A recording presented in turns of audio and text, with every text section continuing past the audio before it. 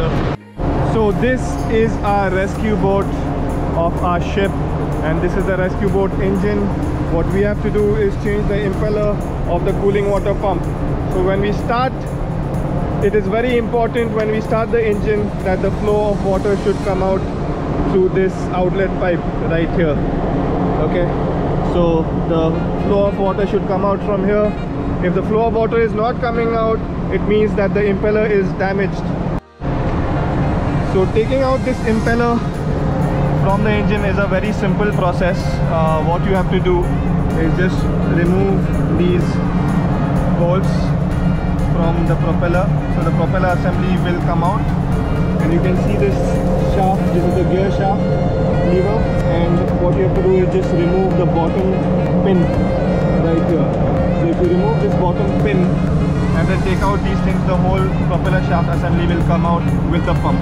The pump is located right here, so it is a very simple process. No need to worry, I'll show you exactly how it is done.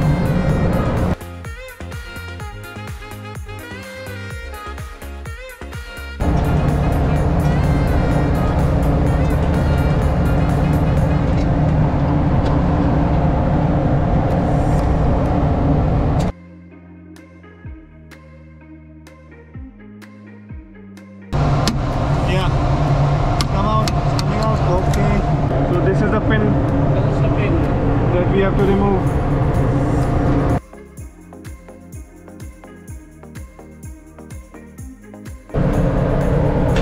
Okay, coming out. Okay, all the way.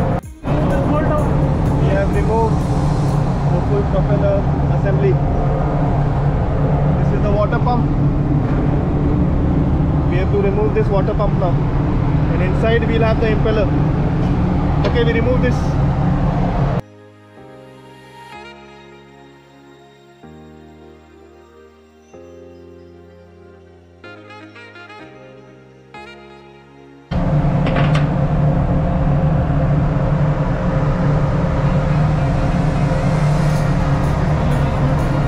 Inside we have the impeller.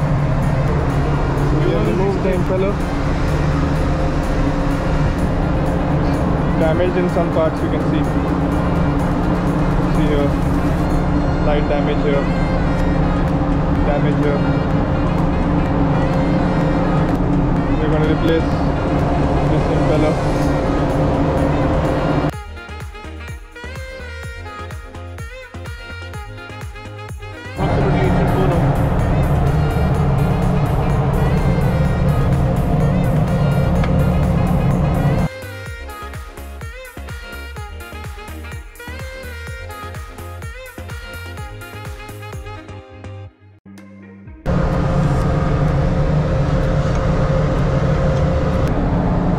This pin.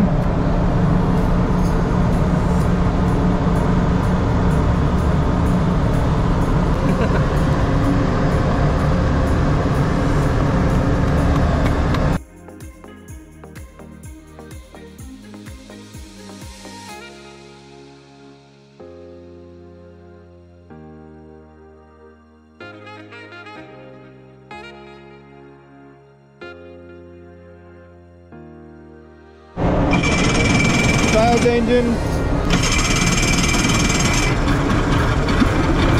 The engine has started, and the water outlet coming very nicely. वो बाद में आता है. The water should always come out of the outlet pipe, just like this. It will come later. Then you can see from the exhaust gas as well. There is water coming out from the exhaust gases as well. So it means that your impeller is now in good condition and is working properly. Now let's give an ahead and astern kick.